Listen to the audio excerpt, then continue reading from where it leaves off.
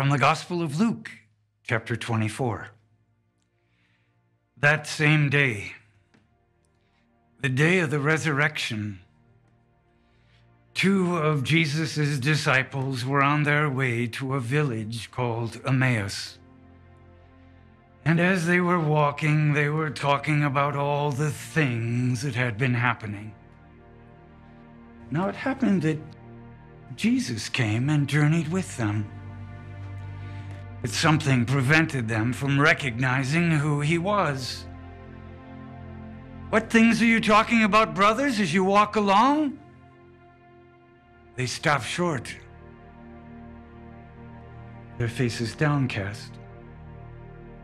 Then one of them, called Cleophas, answered, "You must be the only person in Jerusalem who doesn't know the things that have been happening there these past few days." "What things, brothers?" "All about Jesus of Nazareth, who proved he was a great prophet in the sight of God and all the people, and how our chief priests and elders handed him over to have him crucified. Our own hope had been that he would be the one to set Israel free. And that is not all. 2 whole days have gone by since it all happened, and some women from our group went to the tomb, and not finding the body, they came back to declare they had seen a vision of angels who declared he was alive." Now, some men from our group went to the tomb, and they found everything exactly as the women had said. But of him they saw nothing, not a thing.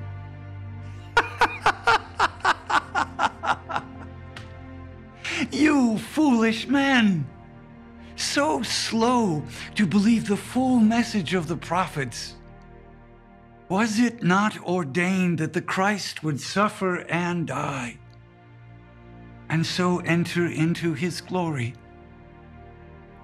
Then, beginning with Moses and going through all of the scriptures, he explained those passages that were about himself.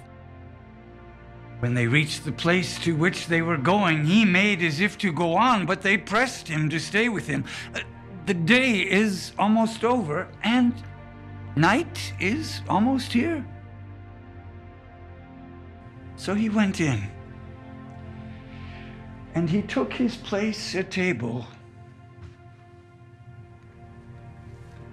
And he took the bread, and he pronounced the blessing. And he broke the bread, and he gave it to each of them.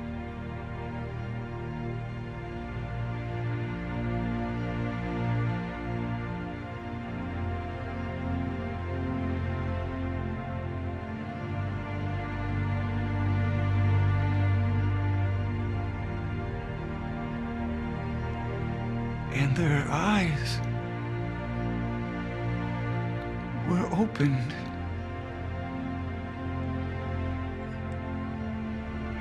and they recognized him.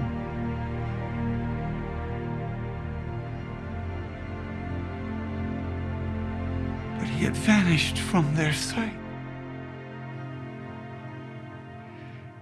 Did not our hearts burn within us as he talked to us on the road and explained the scripture to us? They set out that instant for Jerusalem, and there they found the 11 assembled together, who declared, "Yes, it is true, he has risen, and he's appeared to Simon." Then they told their story of what had happened on the road, and how they had come to recognize him in the breaking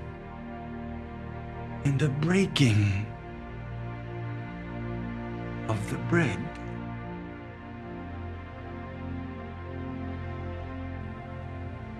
Without a doubt, that's my favorite resurrection story. Chapter 24 from Luke's Gospel. I believe it's the story, actually, of every Christian. Because just like those disciples on the road to Emmaus, don't we go through periods of doubt within our own life? We have expectations of how our life is going to play out. We have dreams and we have hopes, and sometimes things play out exactly the way that we want them. But most of the time, life is filled with twists and turns. Just like those disciples. They had seen Jesus perform miracles. They had followed him for some time, and their faith was strong in him, but they had expectations of what a Messiah was going to look like. Certainly, they could never have imagined a crucified Messiah. When they saw Lazarus come forth from the grave, perhaps they even saw Jesus walk on the water. Perhaps they were there when he multiplied the loaves and the fishes. Maybe they were even there at the wedding feast of Cana. We don't know all of the details, but what we do know is that they had a strong belief in him. But that belief was shattered and ended when Jesus was crucified. They were leaving Jerusalem and they were going to this town of Emmaus. Now, I love this detail of the story, that Jesus walks along with them. As you may have surmised, I have a background in drama and storytelling, and I love the fact that Jesus walks along with them and he doesn't let on who he is. They say to him, "Where have you been? Are you the only person in Jerusalem who doesn't know what's going on?" And Jesus plays along with, "Well, guys, I've been out of town a little while. No, tell me, why are you so upset?" And they open their hearts and they share their sad story, their story of disappointed dreams and hopes. I think that's an important element because the Lord invites each one of us to share our life story with him in prayer. Sometimes we think that when we come into prayer, we have to be on our best behavior and we have to tell the Lord all the good deeds that we've done. The Lord doesn't. The Lord already knows what's going on. And if our hearts have been broken or we're angry or we're frustrated or we're disappointed, what the Lord wants more than anything else is for us to be honest in our prayer. That's the key to how we grow, is to be honest about the struggles in our own life. And the disciples on the road to Emmaus are that. They're honest and they name their hopes. And after Jesus has teased out their story and they've told what needed to be told, Jesus connects their story with the great story of Scripture. He marries the two together. He says to them, "Was it not necessary that the Christ would suffer and die and so enter into his glory?" The path to the resurrection has to go through Good Friday. Or as the great preacher Archbishop Fulton Sheen used to say, there's no Easter Sunday without a Good Friday. And then when they reached the place to which they were going, Jesus, again, as the actor, pretends to go on. Another important detail, they had to invite him to come and to be with them. They had to invite him into their banquet and into their evening meal. So it is with each one of us, I think, over and over again. We need to invite Jesus into our families. We need to invite Jesus into our ministry. We need to invite Jesus into our marriages. We need to invite Jesus into the joys and the struggles of our hearts. We have to ask him to be there with us, because the Lord will never break down the door. He comes to those hearts that welcome him, that invite him in. And those disciples do that. Then they break this bread. He says the blessing, and he breaks the bread. And at that moment, and the Eucharistic overtones are very clear in Luke's gospel, at that moment their eyes are opened and they recognize Jesus. It's as if Luke is saying to that early Christian community, where do we find Jesus? We find him at Mass. We find him in the Holy Eucharist. We find him in this breaking of his body under the form of bread. and their eyes are opened. And then I love this detail. They say, "Did not our hearts burn within us as he talked to us on the road and explained the scripture to us?" They think back on the experience, and then the light bulb goes off and they realize that their hearts were burning. Isn't that so often that we have the experience, but we're so caught up in the experience, it's only when we take time to reflect on it that we begin to say, that was a really significant moment in my life. That's one of the reasons why St. Ignatius Loyola, the founder of the religious order I belong to, the Jesuits, St. Ignatius insisted that at the end of the day, we take 10 to 15 minutes and we think back over our day and we just ask ourselves, where have I found God in this day? What have been the choices that led me closer to the Lord? What have been the choices that led me further away from the Lord? It's like the disciples on the road to Emmaus. When their eyes are opened, they think back on the experience and they say, when we were on the road, our hearts were burning as he connected the scripture to us. And then they can't wait to get back to the community of faith and to share their story of what had happened. And their faith encourages the faith of the disciples who were gathered together. And they say, yes, it is true. He's appeared to Simon. And they say, and we saw him too. Isn't that the way it works?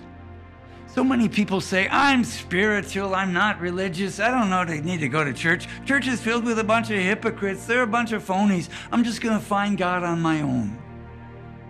Yes, we can find God on our own, no question about that. But just like the disciples on the road to Emmaus, when we share our story of how God has come into our life, it bolsters the faith of others, and others' faith strengthens our faith.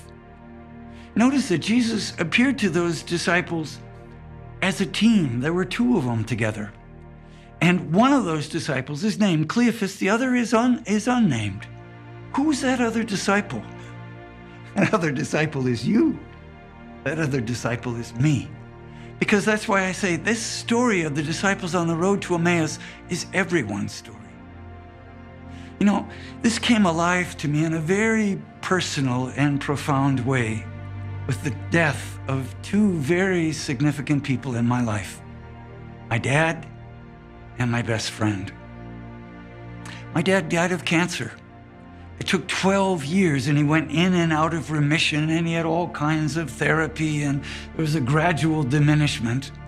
My dad was not a crier, but I'll never forget the day he came home from the doctors and he told us, I have cancer and they think it's terminal. And he broke down and cried. I had never seen my dad cry before. And he said, Michael, don't misunderstand. I'm not afraid of death. I'm not afraid of meeting God. But I am afraid of losing everything that I've worked for my entire life. You see, my dad was a self-made man. His dad had died when he was only 12 years old. So he had to work to put his sister through school. He had to work to put himself through school. He was a brilliant businessman. He owned his own business company and he did very well. And my dad's motto was, if I'm going to join an organization, I may as well be president because nobody's going to run it better than me.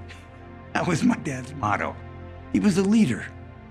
And when he got cancer, he could see the handwriting on the wall that everything that he had worked for was going to be stripped away. And his worst fears were realized. First, he lost the ability to be able to walk. He had to walk with a walker. Then he lost control of his bladder. He lost control of his bowels. In the end, he couldn't even feed himself. In the end, and my dad, if he could do anything, he could talk. He was a great salesman. In the end, he lost the ability to be able to speak. And that overwhelmed my dad. He shut down, he closed up, and he pushed away the people that he loved the most. My mom, his wife, all the members of our family. We couldn't get inside because that experience of losing everything, like those disciples on the road to Emmaus, having their hearts dashed, my dad's hopes were dashed and he pushed us out. And I kept praying, Lord, crack open my dad's heart so that he can experience that peace before he dies. And to be sure, there were little moments here and there. By and large, my dad was overwhelmed by the suffering and the humiliation that the cancer brought. He was a proud man. He was a leader. And when it was taken away, it cracked his spirit that he never recovered from. I prayed for my dad long and hard after he died, and I believe that he is at peace, but it was not a happy death. Not too long after my dad died, my best friend, a diocesan priest from Cincinnati, Father Jim Willig, was diagnosed with cancer. What was ironic about that was we had just returned from leading a pilgrimage to the Holy Land. We had just been at Emmaus. The story that I just told you a few moments ago, I acted that out on the actual site that scholars believe the town of Emmaus is located. And when we got back from that pilgrimage, my best friend, Father Jim, said, "Doctors have told me I have 2 years to live. I have renal cell cancer that has metastasized and spread to my body."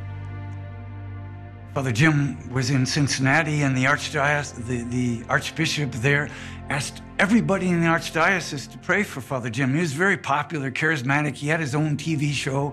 He had his own Bible study. He had 500 Catholics coming to his parish every day to study each week the gospel.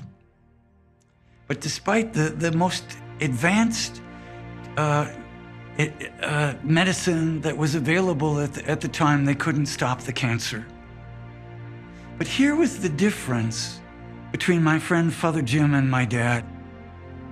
In the midst of the profound stripping and the pain and the humiliation of the cancer, Father Jim was able to open his heart. He invited me to become his spiritual director. I was living in Chicago, he was in Cincinnati, but we committed to weekly phone meetings. And as often as I could, at least every other month and sometimes every month, I made that journey back and forth between Cincinnati and Chicago. And Father Jim poured out his heart. He poured out his anger. He poured out his frustration. He poured out his fear. He didn't hide anything back from those conversations with me. And more importantly, I encouraged him to continue to bring all of that into his prayer. And Father Jim, in the midst of that 2-year cancer journey, went from being a holy priest to a saint, to an extraordinarily holy individual.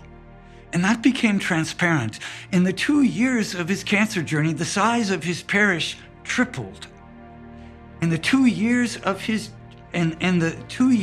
cancer journey, he touched more people more profoundly than the 25 years of his priesthood prior to that, because he became so radically real. When he talked about his suffering and people heard him preach, and he talked about the intimacy that he was experiencing in the Lord in prayer, people knew that he wasn't BSing them. He was telling them the truth. He was opening his heart, and it was a wisdom and it was an intimacy that was born of great pain. When Father Jim died, on the newspapers, on the major headlines in the Cincinnati newspaper, and on at least 2, if not 3 of the major television networks, they carried the news, "Holy priest dies of cancer, inspires thousands." Now I just ask you, when was the last time you saw a picture of a priest on a secular paper or on a secular news show inspiring people with the heroism with which he embraced his suffering? Father Jim invited me into his heart. That was a great healing in my life, because I love my dad very much, but the suffering that my dad endured broke him, and he pushed us away because he was frightened to allow us to see him that vulnerable. The gift that Father Jim gave me and to so many was in the midst of his suffering, he allowed us to see him. And that was a profound healing in my life. It healed that brokenness that I experienced from my dad's own death. Do people change in life? Some do, some don't. The gift of faith allows us in the twists and turns of life, in the heartaches and the disappointments, not to simply be shattered, but to be transformed. The one saint that I knew in my life was Father Jim Willig, and he was privileged to be my friend. His story gives me hope. When I feel discouraged, when I experience disappointments or heartaches or failures, or my own sin threatens to overwhelm me, it's at those times that I remember Father Jim and his example. It's at those times that I remember I'm still on that journey. I'm that unnamed disciple walking with the Lord, and he invites me to tell my story to him, as he invites you to tell your story, to come to church, to let your eyes be opened, and to recognize him in the breaking of the bread. Amen. Amen.